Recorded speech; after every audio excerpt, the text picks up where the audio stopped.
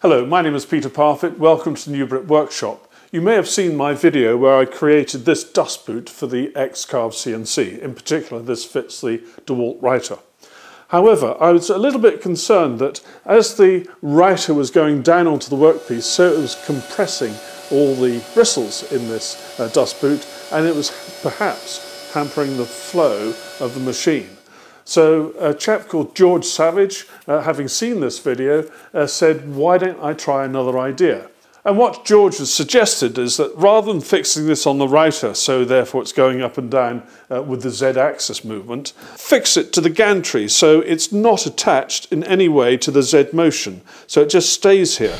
And the advantage of this is that when you have a workpiece, you can have the dust boot now sitting on top of the workpiece all the time. It's never going to go any lower, it's never going to go any higher, and the writer just moves through it.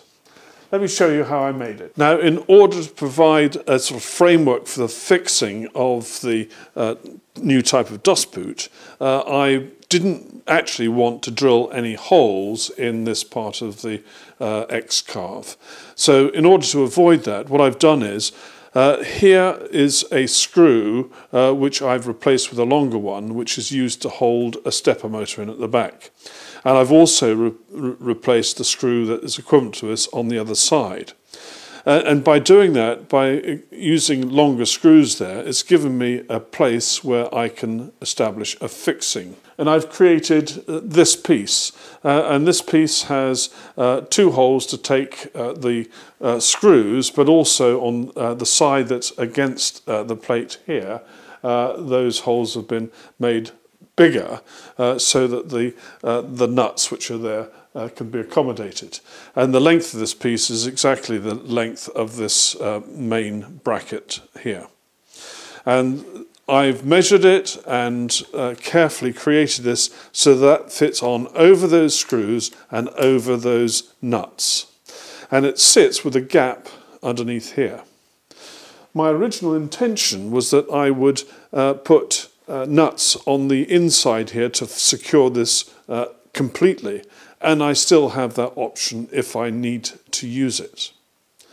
Then I've created this piece of wood. Now this piece has got a large channel here which is to take this piece of wood and potentially any nuts and the rest of the little bolts that stick through there. You can't see it, but directly underneath this stepper motor is the other end of its shaft, and therefore I've had to create this channel for that. And also, you probably can't see it, but at the back here there are the heads of some screws, so I've had to create this little bit of channel here. And then this section actually has very slightly curved corners, so my piece of wood has curved corners here and here all the way along. And if one makes this carefully, it will then just fit in very easily. Now there's one other detail I need to point out. If one were to look down here, you would see part of the stepper motor that's here and its pulley which has the drive belt on it for the X carriage. Now, I'm not certain whether there's any possibility that that could interfere with this block, and so underneath here I've created this cutout section, and that is exactly where that pulley would be. But I think actually it's free, but anyway, it's just a precaution. So that slides in nicely. And my original intention was that these two pieces, that piece at the back and this piece, would be fixed together by putting a screw through here and the equivalent place the other side. And that then would stop this from being able to move this way. It's already impossible for it to move upwards, and it's also impossible for it to move that way. So that would provide the final fixing of this piece. But at the moment, I'm pretty sure this is probably going to be pretty immobile without that. But I've got the option of putting that screw in if need be. Now remember, you must not glue this piece to this piece, because were you to do that, then you would never get this out again. Now we need something that fits on top of this block here, which then gives a fixing point for the sliding part of the mechanism. And I've constructed a pair of blocks, one each side, one this side and one the other side, and they have a little T-piece in here which fits into that channel, which helps to locate them, and they're held in place by a pair of screws. Now, bearing in mind that in order to take everything apart, you're going to have to undo these screws and remove the block. Perhaps on one side it could be fixed permanently, but and then it's only coming out this way. But I'm keeping both blocks removable in case I have to do some maintenance later on. So these can be fixed on. I'll just fix this one back into place now.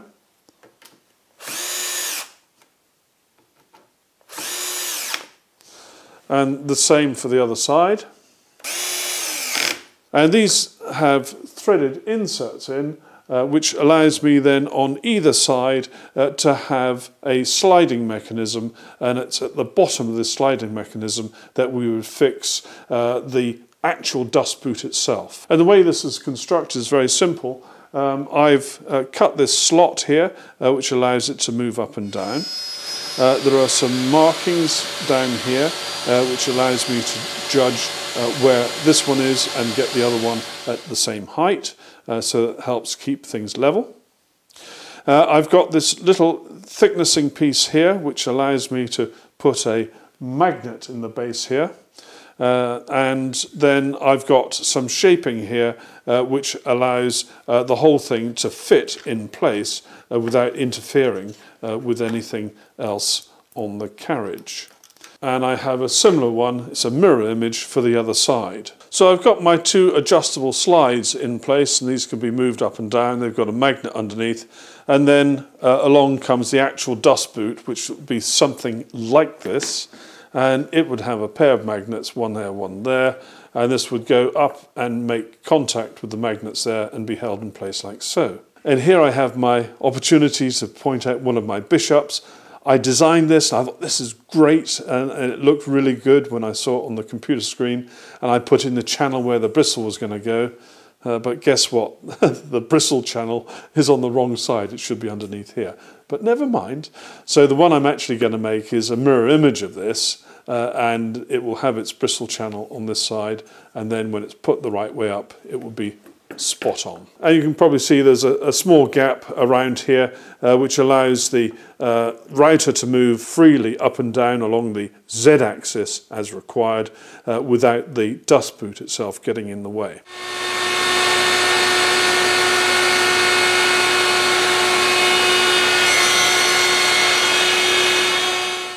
And there we have it. Just got to trim off these little bits here, give it a sand, and we're ready to go. The channel's on the correct side this time, and that looks quite neat. Now it's really important to make sure you get the magnet polarity right at this stage, and so I've already done the left-hand one, but for the right-hand one I'm going to get that attached just like so. I'm then going to push the magnet into the hole and slide it off. And now I'm going to make a little mark on here so I can be certain when I take this magnet out that I've got it round the right way. I'd just like to show you how I'm holding these slides in place. I've used what they call a Bristol lever. Some people call it a Bristol knob, but it's a Bristol lever.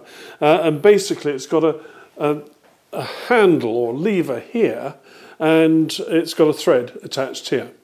And you can turn this around, turn it all the way around if you wish, but to save it having to be rotated completely, it's got a built-in ratchet mechanism. You pull the lever back, move it over, let it go back down into the ratchet position, and so on. So you never need to rotate it through 360 degrees. Now in this situation, this is quite useful because I can move it back a bit, ratchet, move it back and so on. But in actual fact, the amount of movement that's necessary in order to get the slides moving is relatively small. I've had to use spacers here, and it's not because my Bristol levers have such a long thread, it's because I wanted to bring the whole thing out from here so it doesn't get mixed up in any way with the mechanism of the motor going up and down. And my only worry now is whether these magnets under here are going to be strong enough to support not only the bracket itself but also the weight of the hose. And bearing in mind I haven't got any of the bristle on yet, mind you, that hardly weighs anything. Now the workflow for a job using this new dust boot is pretty simple. I've done the $H homing command. I'm now going to move the spindle so it's at the right place to set the job specific homing point by issuing the G92 X0 Y0 Z0 command, and that's set. But I now want to put the new dust boot on. And so I'm going to move this to a convenient position so I can slide this underneath the cutter. I've just raised the cutter and I'm just going to move it back towards me. So it's now in a convenient position. I can get this underneath and that's up in a nice tight position. Now you can probably see that this dust boot is not sitting as it should be nicely on top of the workpiece. So I'm going to loosen off both sides here and I'm going to raise it. And I'm raising it so it's just touching the top of the workpiece. So I'm happy with that, and I'm now going to connect my extractor hose, and so I think we're ready to go. So I've loaded my G-code file. I just need to start the spindle and then I can send it.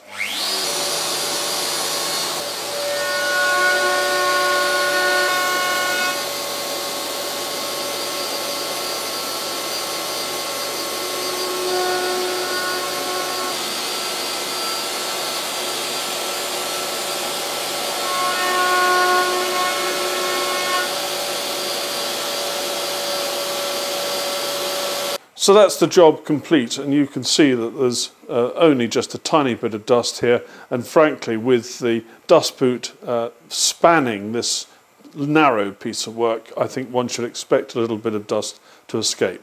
But there's none at the back, there's none at the sides, just a tiny bit here. Well, I'm jolly pleased with that. I think that's made an excellent job. I think that's a great improvement on my original design. So thank you, George Savage, for putting the idea into my head, and thank you for watching. Take care, bye-bye.